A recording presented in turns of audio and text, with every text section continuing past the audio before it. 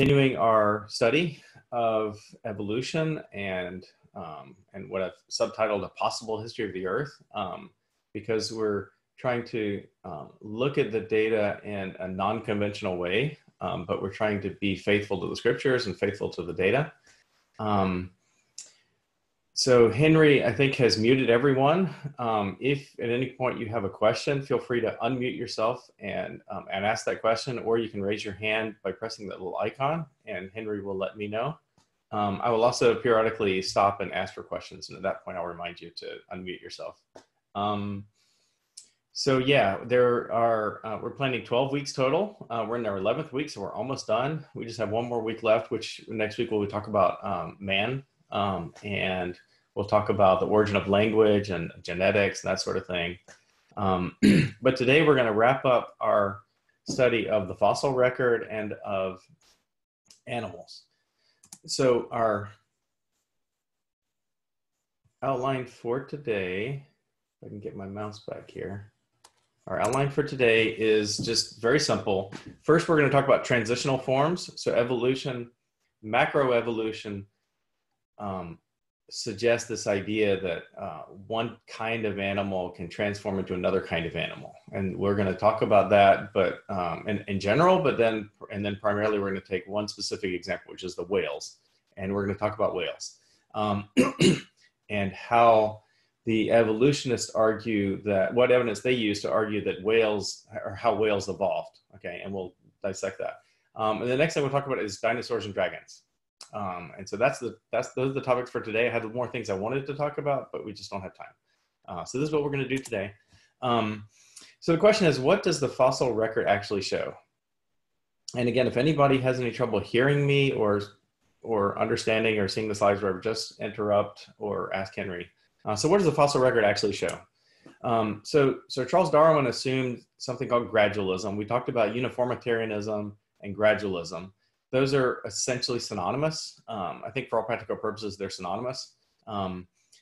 But gradualism has specifically to do with time. This is the idea that evolution happens by very small increments over a large period of time. And this is still what's mostly taught by, I would say, by schools and by the popular media and so forth. Stephen Jay Gould I mentioned his name before. He was a paleontologist at Harvard. He was a leading scientist of his day. He passed away a few years ago. And I found he's a real clear writer. He has written prolifically. I found some things that he wrote that I think are helpful. And so this is a quote of his, and one of his essays. He says, "The history of most fossil species includes two features particularly inconsistent with gradualism." So he's an evolutionist, but he's against gradualism. And this is writing of, I don't remember the exact date, but this is probably 20 or 30 years ago, probably in the 80s or 90s would be my guess.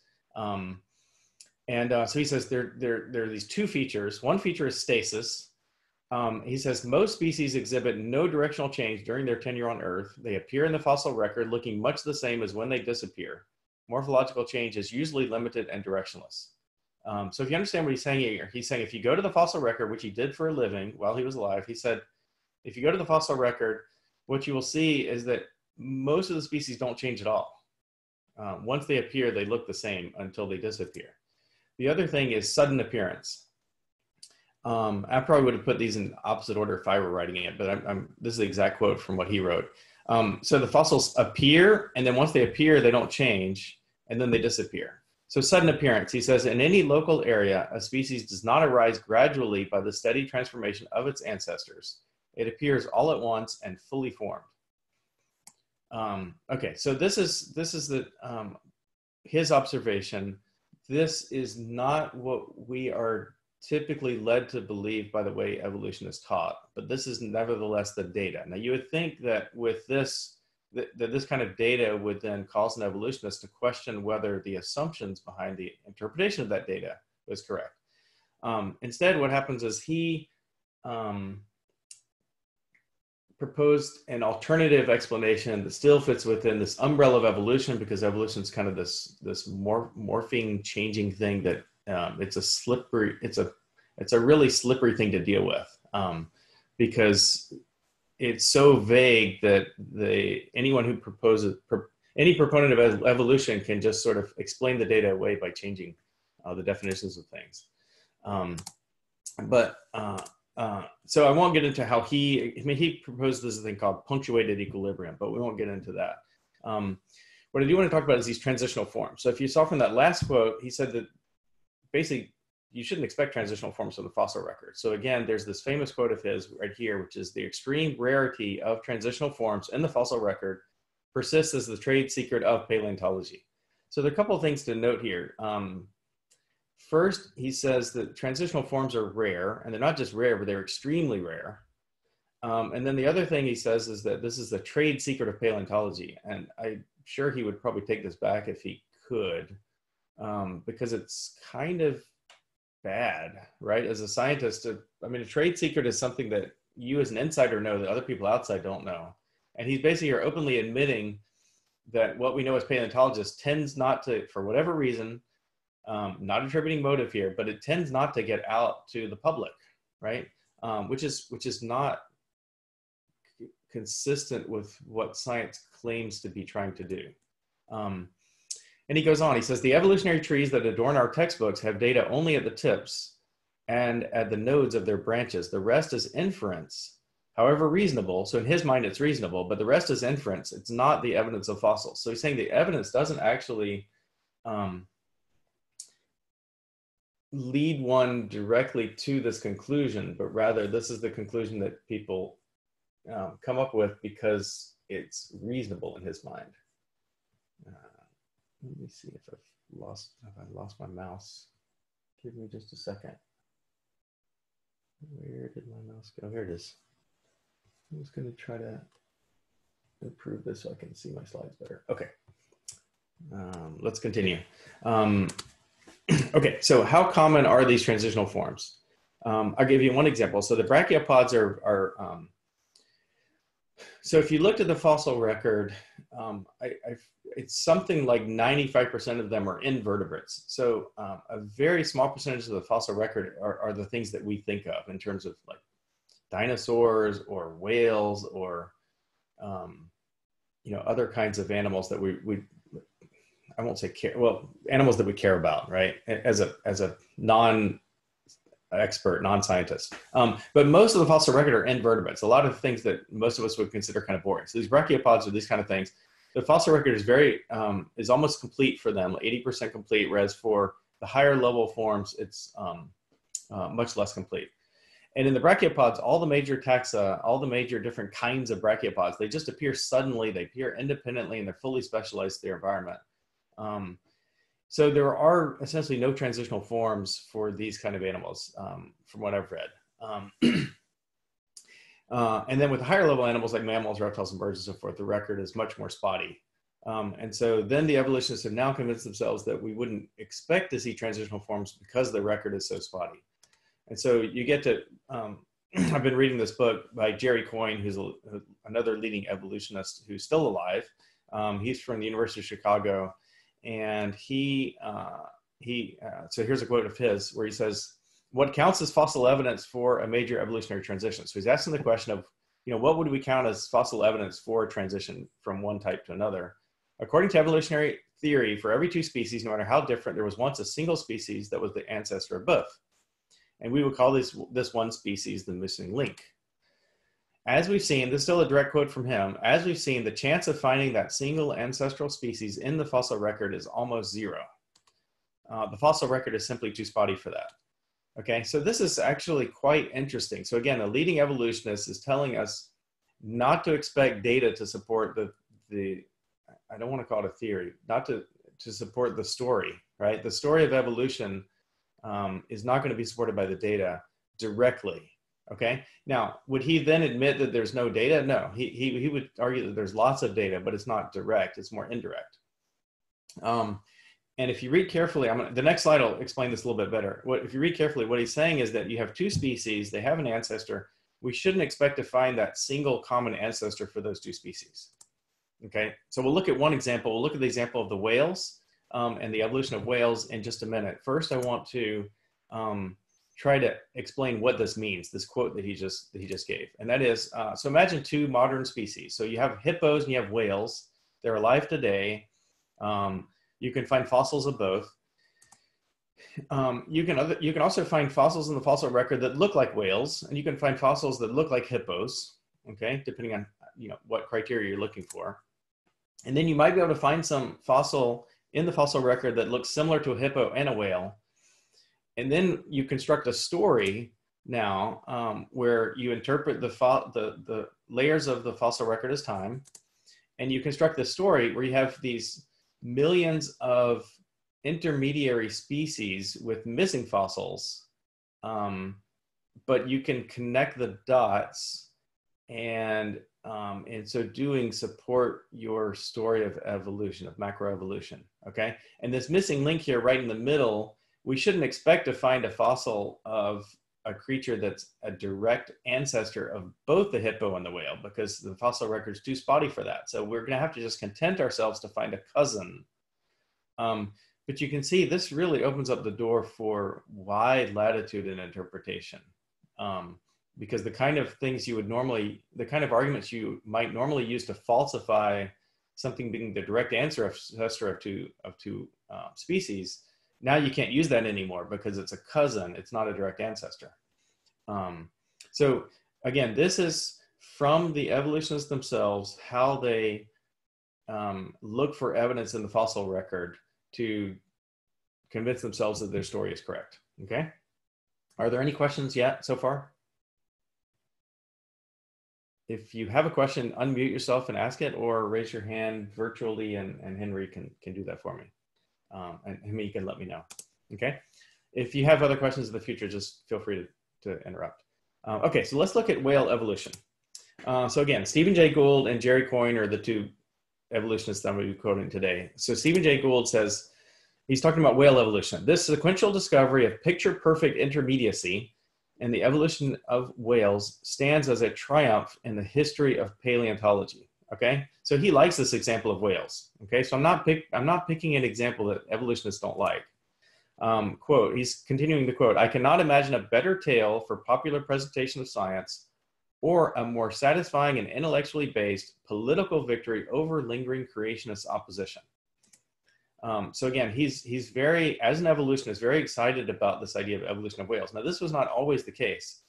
He says before this quote that he, on his shelf, as a professor at Harvard, he has a bunch of creationist books. He says every single creationist book points out the fact that there's no good story for the evolution of whales. So apparently this was true for a long time, but in the last, say, 30 years, the evolutionists have accumulated a massive evidence that has now given them satisfaction that this once longstanding problem of the evolution of whales is now no longer, it's not only not a problem anymore, but it's now one of their best success stories.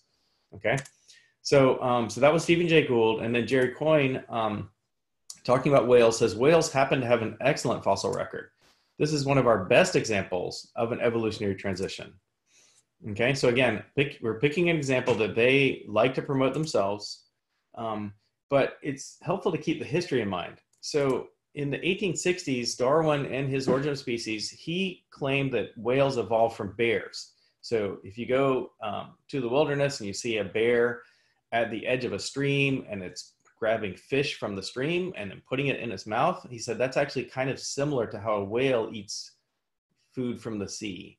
And so you can kind of imagine over time this bear becoming more and more whale-like until it's a full whale. And people have ridiculed him from that from day one up until the present because it's kind of a strange idea. But nevertheless, that was his belief in the 1860s. Well, fast forward 100 years in the 1970s, must be when Stephen Jay Gould was writing. Yeah, I said I wasn't sure when the year was because Stephen Jay Gould's, the book's a collection of essays that was compiled afterwards. So, but he must have been in the 70s because I've read elsewhere that, so in the 70s, they said that whales evolved from, I don't know how to pronounce this, mesonychids, I guess, which are carnivorous land mammals. Because when you read Stephen Jay Gould's, history, his essay, this is what he talks about. He says, whales evolved from these mesonychids, these carnivorous land mammals. But then in the 1980s, they found something called a Pakicetus, which is a wolf-sized land mammal, as we'll see. But the word cetus means whale. And so at the time they discovered it, they claimed this was an ancestor of a whale, or a pseudo-ancestor, if you will. It's sort of like a cousin of the ancestor of the whale, okay? So it changed from bears to these carnivorous land mammals to a wolf-sized land mammal, which is different. And then then they changed in the 2000s to these artiodactyls, which are animals with even number of toes, right? Which include hippos and pigs and so forth. So the current story, according to, say, Jerry Coyne, who's writing later than Stephen Jay Gould, is now that whales evolved from something that whales and hippos have a common ancestor, as opposed to whales and these carnivorous land mammals. So the point is they keep changing the story.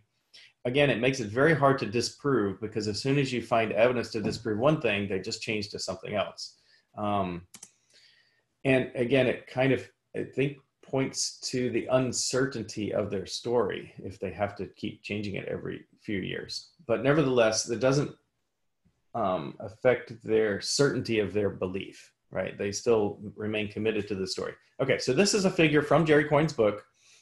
This is 2009, so it's fairly recent, within the last 10 years. And this is his diagram of how whales evolved. Now, one thing to note before we dive into the details is, to the right of every one of these fossils is a little shadow. Oh, so this is interpreted as time, right, from bottom to top, but not exactly, as you'll see. But these little shadows are the actual size, at least the relative sizes. So I think he did this to sort of try to avoid any obvious objection that he was hiding the data. So he actually is, to his credit, presenting the data here, although he doesn't talk about the sizes. So this ancestor of a whale is this little teeny tiny thing there at the bottom, and then they get progressively larger and sort of more whale-like as you go from bottom to top. Okay, so let's go through these one at a time. So the first animal at 48 million years ago is a raccoon-sized animal. It has ears and teeth similar to whales, according to the evolutionists, and that's why they believe it's an ancestor. Then you have Pakicetus, and again, cetus means whale.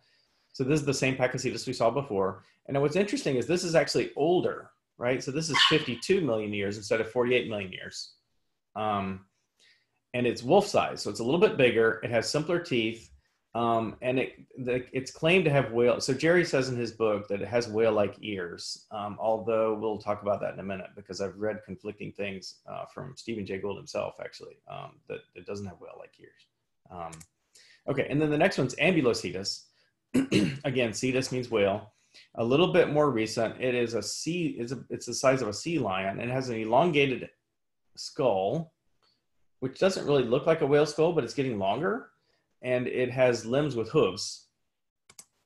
And then a few million years later, there's Rhodocetus, which is 10 feet long.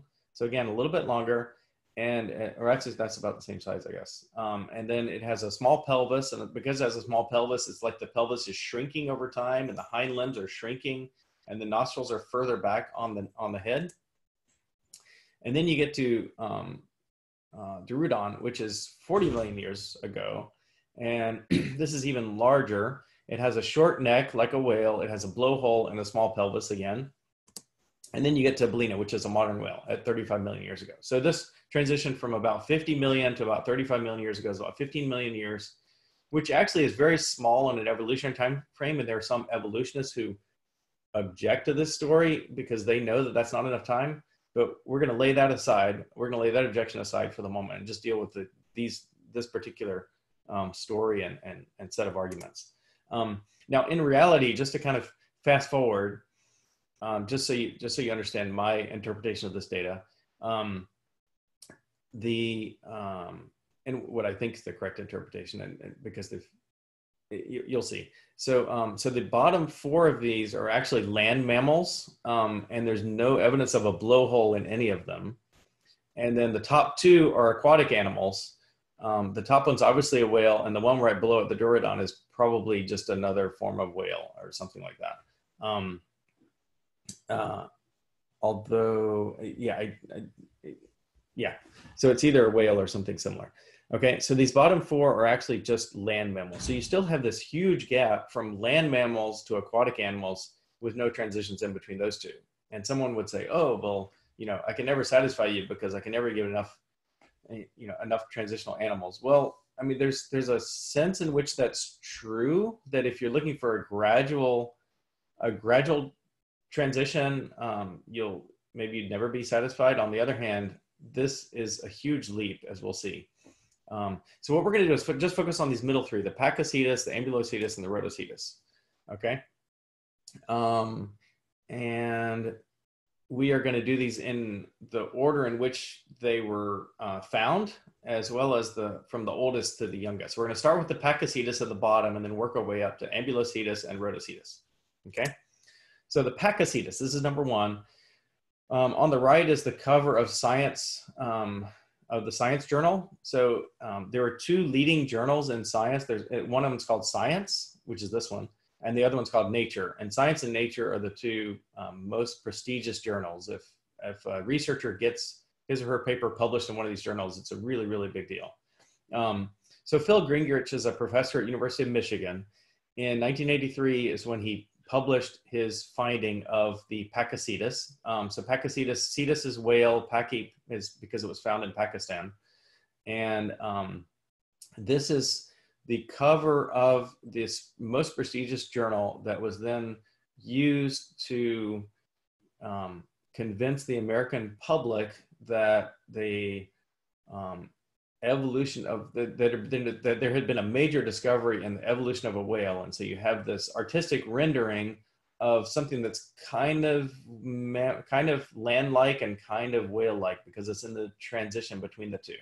Okay, so Phil Gingrich in his paper argued that it's a semi-aquatic transitional form, so it's partly on land, partly in the sea. He drew this reconstruction, or at least he gave him the rough draft for it. And the sole link really is because of the ear bone. So the idea is that if you study the ear bone of this animal, it appears to be similar to the whale's ear bone. But what's interesting is I was reading Stephen Jay Gould, he says it's not whale-like at all because it lacks the large jaw hole that holds the fat pad. So whales, because they're underwater, they have a different way of hearing than we do above land. And there's a lot of complexity involved to make it possible for it to hear underwater like that. And so the evidence, according to Stephen Jay Gould, is not even there for that one similarity, but that one similarity is all that he had. So this artistic rendering on the right was based solely on the skull that you see there, right? And it's not even a full skull, it's just a partial skull. So really the shaded areas were found. So if you can tell, there's just a small percentage of the skull that was actually found. This is the type of artistic license that's used by evolutionists in promoting their story. And you can kind of understand the motivation, right? So Phil Gingrich, as a faculty member who's trying to get his work known and cited and wants to get more funding and wants to be successful in his career, it has every motivation to try to tell a good story, which he did. He found a fossil and he told a good story about it. And then there's really essentially no checks and balances in the system, because then the reviewers of the journal, the editor of the journal, publish the story, and then everyone in the mainstream media, the Smithsonian, all these other museums then take it up as if it were true or if it had some truth to it. Okay, so this is 1983, and then what happens is the story then propagates for a whole generation before new evidence is found to disprove it. And this is a common thing, and it's always changing, right? So you never can really keep up with this because it's always changing. So in 2001, a student of Phil Gingrich, the same guy we mentioned in the previous slide, he published, they found more bones over time, and then they published a new article based on the new evidence. And the new evidence shows that it's actually more like a tapir or some other kind of land mammal. So there's no blowhole. There are no flippers, they're just hooves, and there's no whale neck, just a typical land neck. And so even he himself in the article argues that this is really just a land mammal, it's a runner, the feet touch the ground, and so forth. Now, you would think this new evidence would have falsified the hypothesis. So they started with a hypothesis. Nothing wrong with having a hypothesis. There is something wrong with, I think, selling that to the public, but that's done, right? At this point, the hypothesis should have been falsified, but instead what they did was they said, oh, it's a terrestrial whale, or it's a terrestrial cetacean, right? Cetacean being whale.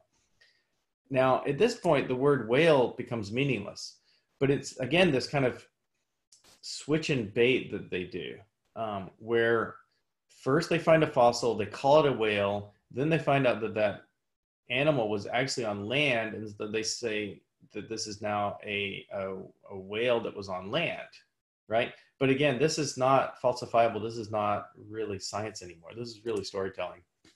And even years later, as of 2009, Phil Gingrich himself still classifies the Pakicetus as a whale based on the ear bone, even though it's plate-like rather than finger-like, right? And that's getting a little technical, and it's certainly out of my expertise. I'm just relating to you things that I've read with regard to that detail. So as of 2012, so again, that 1983 was the first discovery. 2001 was the second discovery and published and paper, right? 11 years later, the American Museum of the Natural History in New York still had on the top right there that this fossil being shown to the public of this evidence for whale evolution, but it's not even a true reconstruction. So this fossil has a blowhole on the top, which is not like, if you actually compare what the museum is presenting with what's in the paper of 2001, they don't even match up. So the paper itself is honest about what the find is.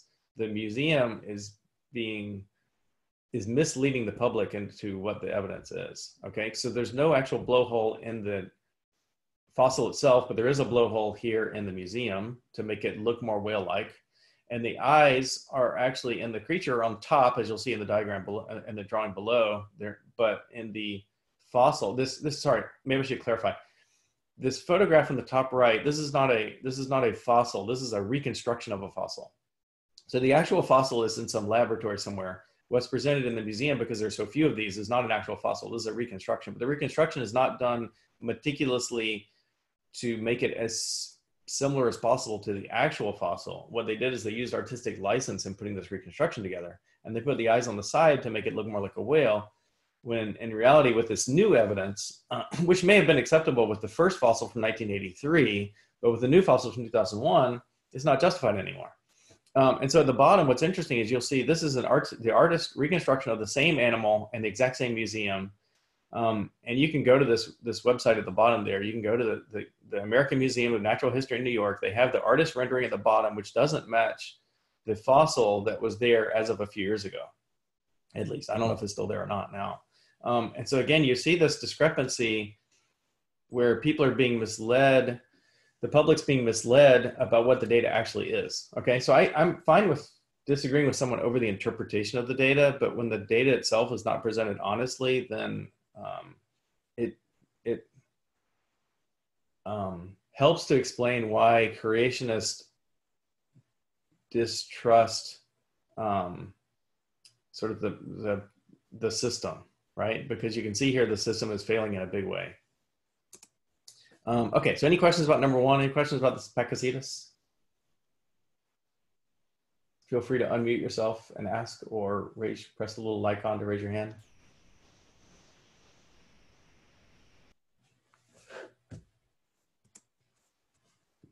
Okay, I know this is kind of technical. I hope you can bear with me. I am trying to make this as accessible as possible, but there's a lot of technical detail here, I know. So the second one, so the first one was Pakicetus, the second was Ambulocetus. The Ambulocetus literally means swimming walking whale. So, I mean, what better name could you have for like supporting your story of evolution? And this is the drawing at the Smithsonian of this thing. Only 2 of these have ever been found, so we have limited data to go on. There's no tail, there's no flippers, and there's no blowhole. And the backbone ends in a pelvic bone, which is unlike a whale, and the eyes are on top of the head, unlike a whale. So this is really a typical land animal. This was published in 1994. So in between those 2 papers I just mentioned earlier, the 1983 paper and the 2001 paper of Pakicetus. So this is in between those. And this is the same Thuwysson professor who was formerly a student of Phil Gingrich. So these are leading paleontologists.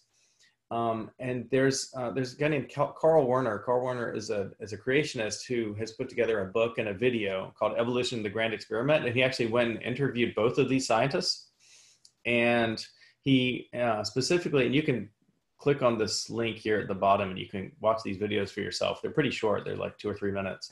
So he's interviewing this evolutionist professor who about his own research, right? And on camera, he says that this earbone apparatus, which is the primary evidence for saying that this is whale-like, it may not actually be like a whale, right? So it might be like a whale or it might not be like a whale. The evidence really isn't clear. So he says this one is as questionable as the Pakicetus, the previous one, okay? So again, he, with his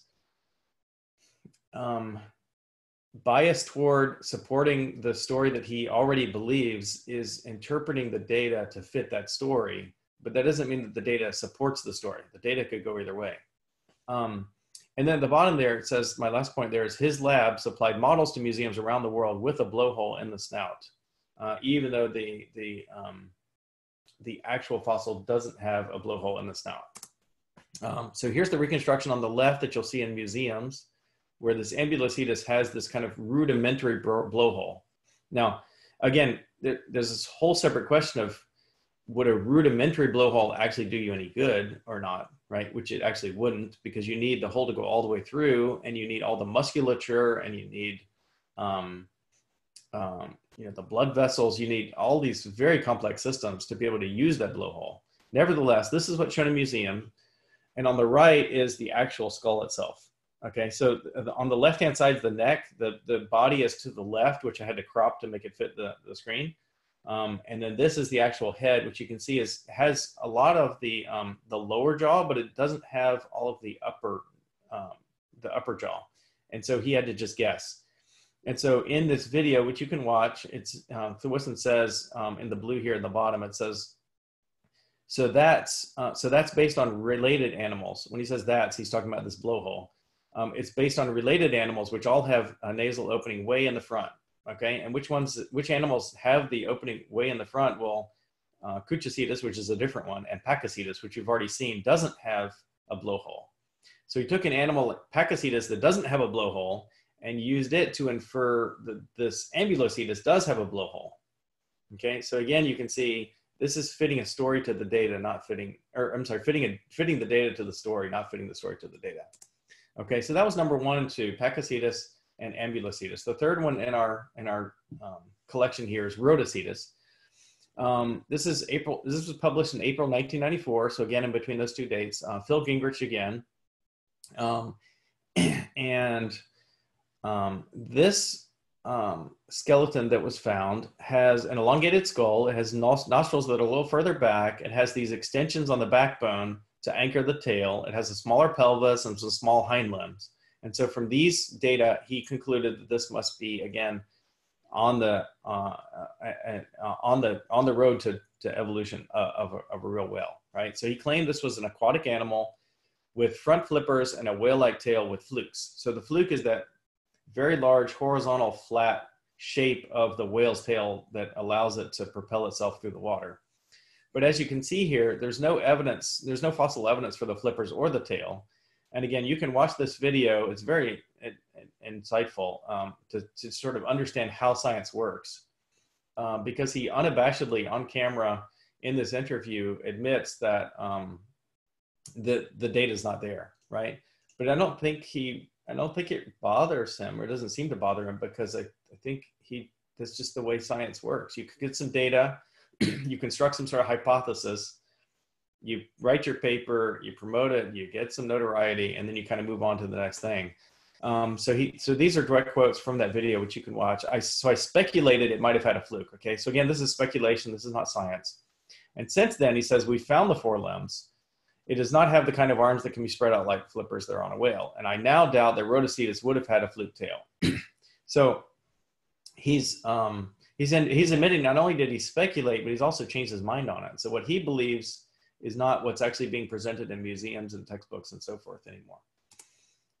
So when it comes to something like whale evolution, I think there are a few questions that we should ask ourselves and to evolutionists. Number one is the hypothesis falsifiable?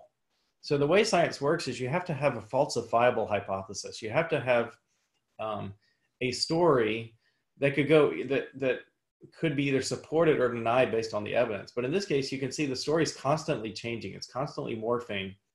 I cannot convince myself that there's a falsifiable hypothesis here, because no matter what the data is, the interpretation is just massaged ever so slightly, or maybe not ever so slightly, to convince themselves that it's actually true. The second thing is, I think really the way to argue this sort of thing is to look more closely at genetics. So what's interesting is, I mean, I think 150 years ago when Darwin was doing his writing, it was justifiable to do the kind of illustrations that Jerry Coyne did, where you have these pictures and you kind of convince yourself that they look, from bottom to top, they start looking longer, they look bigger, the jaw gets larger and so forth. But these are very elementary type arguments. Now that we know how genetics works, we know that every feature on every one of those creatures that's buried has to have a genetic code, okay? And we know that mutations cannot be the explanation. We talked about that already. So genetic mutations is often thrown out as the explanation, but that's not true, because genetic mutations never give rise to new information. They never give rise to new organs. So it can't be mutations. It has to be recombination. Recombination is actually the primary mechanism of natural selection. What is recombination? Recombination is the idea that if your mom has brown eyes and your dad has brown eyes, you might actually have blue eyes because there might be recessive genes on both sides. So recombination is taking the existing material in the two parents, in the case of sexual reproduction, or one parent if it's asexual reproduction. You take the genetic information that's already there and you shuffle that data. That's recombination. And that's what accounts for the large amount of variety. So if you look at a Dachshund versus a Great Dane versus a Terrier versus a Poodle, these different kinds of dogs, it's not genetic mutation that causes the new kinds of dogs. It's the reshuffling of that information that was already present in the original dog kind. And so what that means is that if you want to believe that these animals evolved from each other, you'd have to then agree that every organ in the descendant must have had genetic instructions in the ancestor, which means that original ancestor must have had, by the laws of genetics, such a complex DNA that it was allowed to express itself as either a terrestrial animal or an aquatic animal. Now, I would argue that that sort of thing is possible in principle, but it's not really possible in practice. In practice, that's not what we see at the kind of scale of whale versus a land mammal like a tapir. Okay, and then the other interesting thing is that there's a series of articles in 2011. You can just find this if you Google ancient whale jawbone found in Antarctica. There are a few links at the bottom there. And they claim that researchers found a 49 million-year-old whale jawbone, a fully functioning aquatic full-sized whale, 49 million years old. And if you were to go back to the earlier slide, you would see that that's actually older than the Rhodocedus. So it's older than some of these fossils that are being presented as ancestors or cousins of ancestors of whales. So it completely messes up the timeline. And then what's interesting is that there's a later paper in 2016 that says that the fossils are actually not that late, they're newer. And so here again, you'll see the goalposts are shifting because they have to kind of pretend like there's a consistent story. But if you can change the dates whenever you want, then you don't have data supporting your theory anymore, supporting your story. Okay, so that's all about whale evolution. Any questions about whale evolution?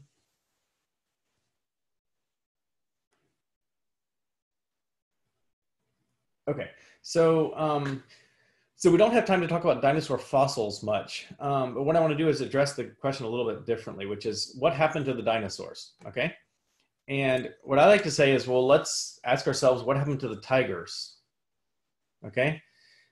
So I think if we can answer to ourselves what happened to the tigers, we'll have a better grasp on what happened to the dinosaurs. So at creation, Dinosaurs and tigers were both created on day 6, according to Genesis. In the flood, Noah had this humongous ark, right? It's not like the little toy boat that we sometimes see. It's a humongous ark, and he brought dinosaurs and he brought tigers onto the ark. Now, was there enough room on the ark for dinosaurs? Well, let's just do a kind of a very quick, just sort of what would you call it? Just a real quick test, just to kind of convince ourselves that it's in the ballpark at least. So here's a football field. Okay, it's a 300 feet long by 160 feet wide, not including the end zones. The ark was, according to the scriptures, 450 feet by 75 feet. Okay, so it's longer, but not quite as wide. And if you actually take just some kind of back of the envelope calculation, look up some of these dinosaurs and consider how they would have fit on the ark. There's actually plenty of room on the ark for a fair number of dinosaurs. So here we have the Tyrannosaurus, we have the Apatosaurus, like the Brontosaurus, and we have the Allosaurus. Okay, just as 3 examples, and kind of roughly to scale in terms of their length. Okay, now these are the full-sized adults. Noah didn't have to bring the adults. He could have brought juveniles, and it probably would have made more sense to bring juveniles, right? To bring ones that weren't fully adult so that they could reproduce more, and they would be smaller, easier to take care of, and so forth. So this is an upper bound. And also as far as height goes, so the photograph shows you the length relative to the ark, and then the little sidebars show you the height. So the height of the ark was 45 feet. The height of each of these, even fully sized animals, was less than half of that. The ark was divided into 3 stories, so it may have been a little tight for an adult. For a juvenile, it wouldn't have been, I don't think it would have been a problem at all. Okay, so that question I think can be just sort of laid aside. And then after the flood, Noah got out of the ark, the animals left, and the dinosaurs and the tigers then spread throughout the world. Okay, and this is an oversimplification. I didn't do homework as to where exactly every one of them went, but they did spread through large areas to different continents and so forth. And in this photograph, you can actually see that with a lower sea level, you'd actually have more land bridges between places that there wouldn't be otherwise. That's the brown region. And so some combination of land bridges and animals floating on rafts and so forth allows them to reach places like Australia and Madagascar. But that's a topic for a different day, right? If we want to look at those kind of animals. But going back to tigers and dinosaurs, so they spread throughout the world, okay? And then mankind also got out of the ark, reproduced, created different cultures, civilizations, and so forth. And they then drew the animals that they encountered in daily life. So they drew pictures of dinosaurs and tigers on, for example, caves, right? So we have cave paintings of both. And then in these different civilizations, so in Mesopotamia, for example, there's really nice artwork of animals that look like dinosaurs on the left, and also animals that look like tigers on the right. So these early artists depicted both of these. Now, if you look this up, modern scholars will call these serpent leopards, right? And they'll call this a mythical creature. Possible? Sure. But this is not what ancient artists typically did. What they typically did is they drew about the things that they knew about, which were the animals that they encountered in daily life. So I don't think our default explanation should be mythical. Our default explanation should be real unless proved otherwise. And we'll see that every culture throughout the world has a record of the flood, and they also have a record of dragons or dinosaurs. They didn't call them dinosaurs, they called them dragons that they encountered. Animals that are very, very similar to dinosaurs. And this evidence is so compelling that you have people like Carl Sagan. If you know Carl Sagan, he's not a creationist, right? He's not a Christian. He found this evidence so compelling that he felt the need to come up with an explanation for how is it that all these cultures around the world have stories of dragons. And his explanation was non-scientific. His explanation was that because we evolved from reptiles, we kept that memory in our brain over the millions of years since the time we were reptiles. That's how we have all these stories of dragons across the world. And if you think about it, that's completely non-scientific. It doesn't match anything at all about what we understand, how memory works. I don't have any recollection of my great-grandparents because I descend from them. That's not how memory works. So, but that's the kind of explanation that people have to come up with to try to reconcile the data, which is so compelling that that people did live with dragons or dinosaurs, versus the story that they're committed to, which is the evolution. Okay, so this is Mesopotamian art. You can do this. We could do this for a long time. You could do Egyptian art, right? So they drew animals that look kind of like dinosaurs. They certainly don't look like anything we have today. And then they drew tigers. In Cambodia, there's this Buddhist temple called Angkor Wat. They have a really nice carving of what looks like a stegosaurus on the left, and they have nice carvings of tigers on the right. So the temple was built in the, I think, 1200s, so about 800 years ago or so. I went and looked up what evolutionists say about this, and you can see the link there. What they claim is that this is not a stegosaurus at all. This is a rhinoceros against a leafy background. That's their explanation for it. You can look it up and see. That's from the Smithsonian Magazine. The Smithsonian Magazine also postulates that maybe these are frauds that were carved later by movie producers who are filming at the scene. Okay, so these are really, these explanations are really stretching it. But nevertheless, that's what they have to resort to. Those are the kind of arguments they resort to try to explain this data away. Thousands of years ago, the Chinese came up with a calendar, right? There were 12 months in the year based on creation. They assigned animals to these 12 months. They took animals that they knew.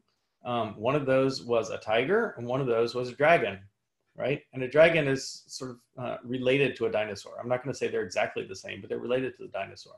And of course, they included these animals in the calendar. Why? Because they were real animals that they knew about and they encountered. In the Bible, in Job, God is talking to Job about how powerful he is. And he brings up the example of the behemoth. And he talks about how the behemoth moves his tail like a cedar, which I think fits the Apatosaurus or the Brontosaurus much better than, say, what a lot of modern translations will do in their footnotes is they'll call it a hippopotamus, which has no tail at all, or not really much tail at all. Similarly, in the next chapter, he talks about Leviathan. And when it describes the Leviathan, it talks about his scales, right? He has a scaly body, and the scales are closed. They're close together. His scales are his pride. They're shut up together as with a close seal. And he talks about how hard it is to fight it, how no one wants to go against it. And out of his nostril goes smoke, a flame goes out of his mouth, et cetera, et cetera. And, again, some translations will have a footnote that says this is a crocodile, right? This is obviously not a crocodile. This is a fire-breathing dragon of some sort. Okay, so this is in the Bible itself, which means that Job, it wouldn't make sense for God to bring up mythical creatures. Mythical creatures wouldn't support his argument at all. His argument is about his power in creating animals that are, the power of the animals reflects the power of the creator, right? And so if they weren't real animals, they don't reflect the power of the creator. They just reflect the power of the imagination. So this shows that these animals lived at the same time as Job. The Bible also talks about flying serpents. So this is in Isaiah. It talks about the burdens of the beasts of the south, and it lists a bunch of animals. It lists lions and vipers and asses or donkeys and camels. And in the midst of this list, it mentions fiery flying serpents, right? And we don't know exactly what these are, but we have lots of artwork throughout the centuries of people who represented creatures that they knew, which certainly look, even if they're not anatomically proportionally correct, because the wings seem kind of small to actually be flying, nevertheless seem to capture the same kind of idea. And so we can also go to the history books. So there's a Greek historian named Herodotus in the 5th century BC, where he talks about the Arabian winged serpents, and he talks about how many there are and how they're in all the Arabia and they're not found they're not found in other places and so forth. And then we have Pliny, who is another a naturalist, a scientist in the 1st century AD in Rome. And he talks about this jaculus, this flying serpent, which darts from the branches of the trees. And he goes on with his description. And these are just highlights. These are just a couple of descriptions. There are plenty more other descriptions from other historians of these sorts of things. In 250 BC, there's this Roman general who had to kill, during the First Punic War, he had to kill a 120-foot serpent while trying to cross the river. and its skin was displayed in Rome for 100 years. So this is not a myth. This is an actual thing. 120-foot serpent is not like anything we have today. Was it a dinosaur or was it just something else? I'm not clear from that description, but it certainly is supportive of the fact that there were large creatures living at the time of man, not that long ago, right? And in the 1st century AD in India, so again, Pliny the Elder, he's a naturalist. He wrote this book called The History of Nature. He wrote about a bunch of animals that he knew about. He wrote about all kinds of animals that you and I would recognize today. In the midst of that, he has a chapter, or several chapters actually. He talks about dragons, and he says the dragons in India are always fighting with the elephants, right? So the elephants are real and the dragons are real. A few centuries later, another writer in his book, he says the dragon is the largest animal on earth. It's found in Ethiopia and India. And then of course there are all these stories, which we would call legends today, but legends usually come from a kernel of truth. There's usually a real story. There's a legend based around that story that distorts the truth slightly, but the core truth is still there. And one of those is St. George slaying a dragon in the early centuries of after Christ. And then a lot of us are familiar with the story of Beowulf, right? Beowulf is the hero that slays Grendel. Grendel is the monster. And the way he slays him is kind of interesting. The way he goes into his cave and he hops up on him and grabs his arm and tears his arm off. Right, so the arm is actually the weakest part of the animal. And if you actually look at a Tyrannosaurus Rex, it fits that description pretty well, where you have this ferocious animal that could kill a person very easily, but has these very tiny, tiny forearms, which if you could get up there and get a hold of them, you can imagine a warrior being able to slay the animal by tearing one of those off and letting it bleed to death. Marco Polo was a traveler. He traveled to China and he wrote about his travels. He described great serpents, 30 feet long. He says they're hideously ugly. They have a mouth large enough to swallow a manhole. There's more details there if you want to go read about it. Again, these are people who are not writing fantasies. They're not writing fiction. They're documenting what they saw. They're writing histories of their travels. They're writing books of natural history about the different animals. They're writing just standard history. Some of these are legends that are slightly divorced from the actual event, but nevertheless have this core truth. And we're just scratching the surface. There are plenty more of these. They're throughout the world. Just trying to whet your appetite for this.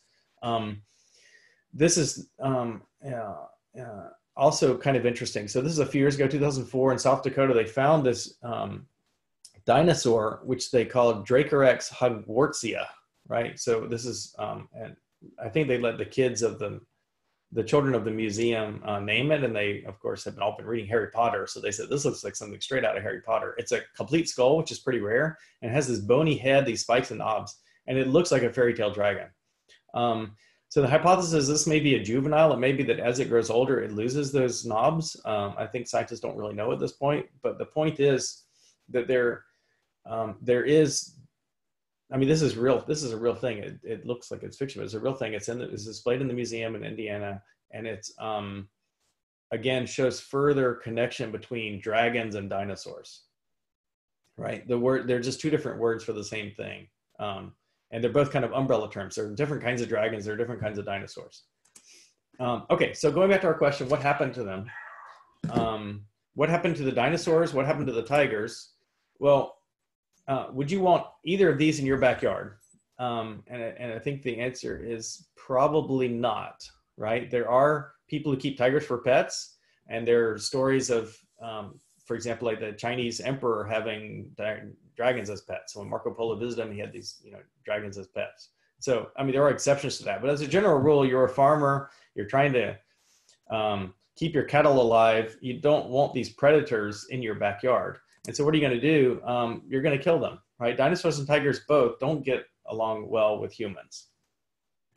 And so the tiger population, for example, just in the last 30, 40 years has dwindled tremendously in the wild, because as the human population has increased, we're going into more and more areas. Humans are bumping up against tigers. When the humans meet the tigers, they kill them if they're allowed to. And of course, now with conservation and all that, people are trying to, governments are trying to prevent that from happening. But if you're a farmer, again, trying to preserve your crops, you're motivated to try to get rid of predator that's a threat to you, your family, and your livelihood. So I think it's very plausible that the dragon dinosaur extinction is similar. That if we had the data, we could plot the decline of the dinosaurs, and it would look something like this, but further back, probably by 100 years or 200 years. There are many reports, as we saw in ancient history, of dragons and dinosaurs. Well, I'm using those interchangeably. There are many reports in ancient history of dragons, and there's still many stories in the Middle Ages. Since about the 1800s, there are fewer and fewer stories. There's still a handful of them, but not as many. One of those is the thunderbirds. So in the Native Americans talked about these thunderbirds, which scientists will call them mythical creatures, but I think what they are is they're really pterosaurs that were still alive as recently as 150 years ago or so.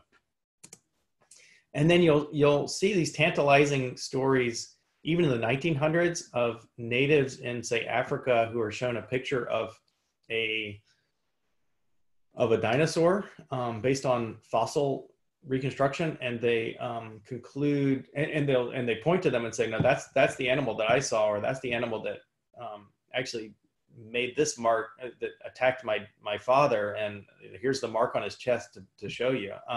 So they have firsthand account of animals that terrorize their neighborhoods and their villages that are that give them the ability to spot the difference between I'd say a dinosaur and some other kind of creature, right? Which, how would they have that knowledge otherwise? And you have these things like Mokolemembe, which is the name for one of such animal in the Congo that the natives talk about there. Are these still alive? There are some cryptozoologists who are still trying to find these things. It's possible, but it's also becoming less and less likely as each year passes that we're going to have some amazing discovery. There are also stories in New Guinea of pterosaurs, of the flying dinosaurs, and they have bioluminescence, so they actually light up at night.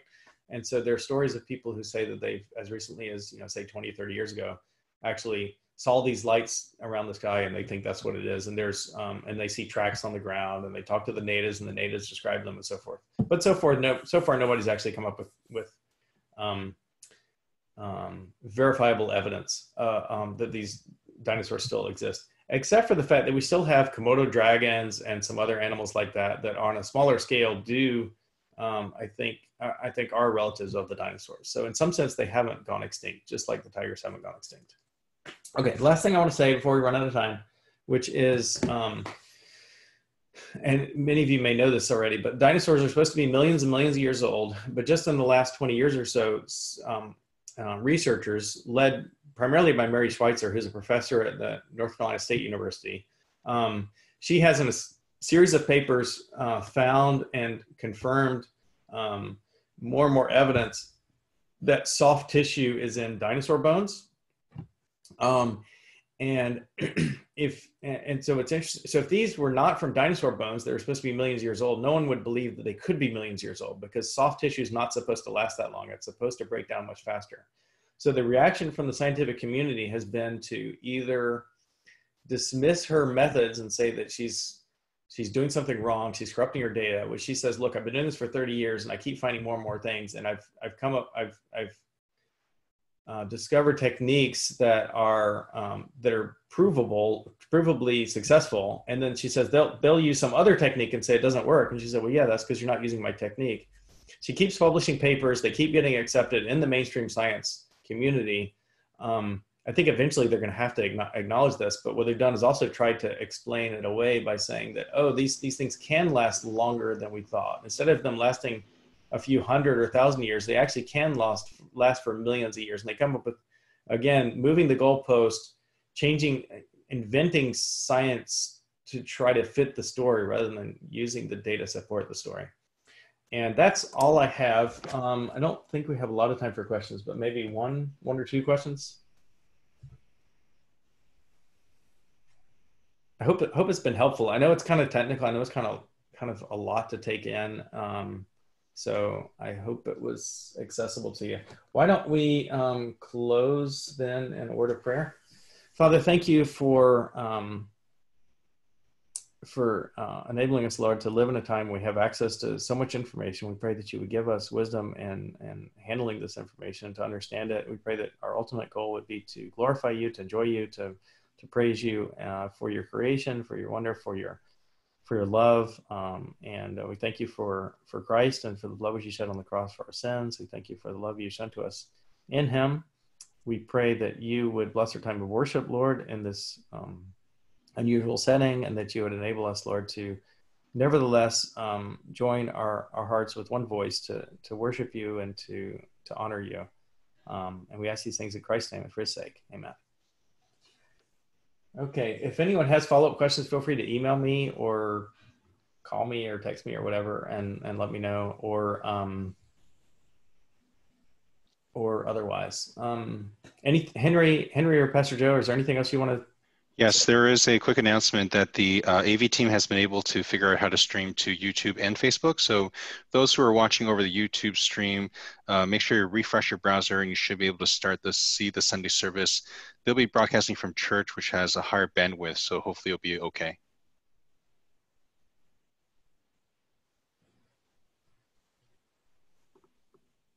So that's it. Okay. Hey, Henry, is there a YouTube link that was sent out? You should be able to go to YouTube. I don't know if it was sent up, but I can ask Wendy to post it. But I think you should be able to search for Living Hope Bible Church on YouTube. Okay, thank you. I'll ask Wendy. Thanks.